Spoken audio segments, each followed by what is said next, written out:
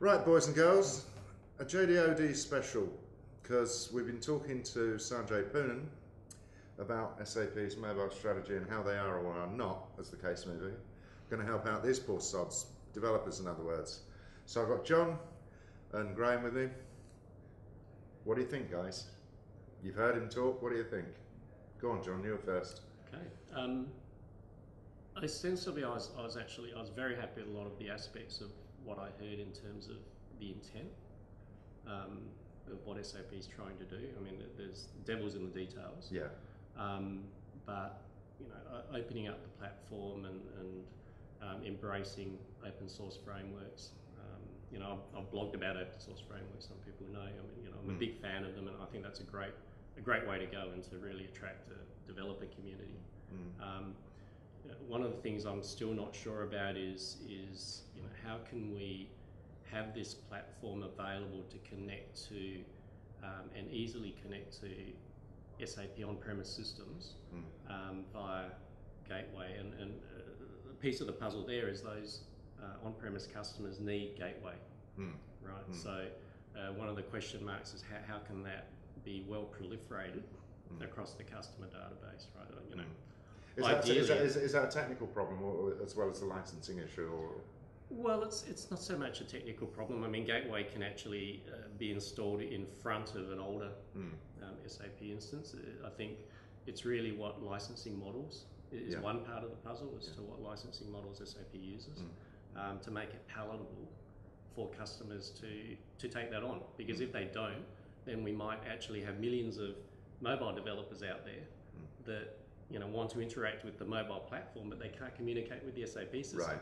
Right. Okay, Graham, you've been a big critic, the same as this fellow and me to a lesser extent. Yeah, I thought the intent that I heard was definitely a big step down the track of where we've been. I mean, was it a surprise? No, I don't think it was a surprise. I think it was logical that there would be a renewed focus on business value for business applications. Right.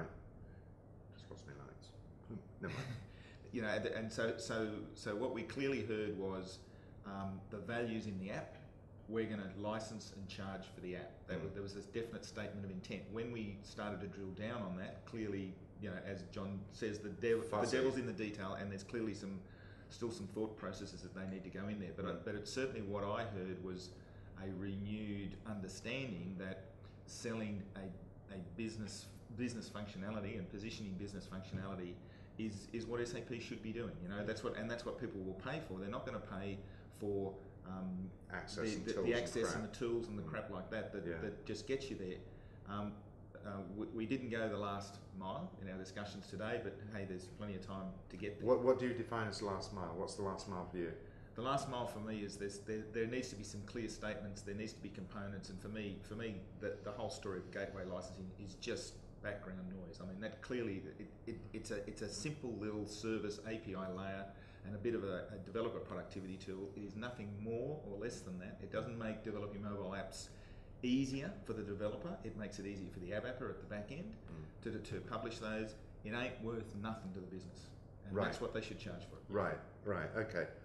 The feeling that I come away with is that all these statements of intent are wonderful, but I know that internally he's going to have some big battles on his hand, right? So I think for myself anyway, if they come out publicly, which is I think certainly my anticipation, and make these kinds of statements, then it should be easier for them to win the battles internally. Because once you've said it publicly, it's pretty hard to go back, or unless you fancy being ridiculed. Yeah, there's a lot of truth in that, and we all know that there's a lot of the old SAP thinking in there. There's a lot of culture clutter in that organisation, as there is in any organisation. Even on the mobile teams. Yeah. So I mean, SAP's been doing mobile, for 15 years in their own way, and so there are people with that 15-year corporate history of trying again. Yeah. And there's still some of them. Yeah.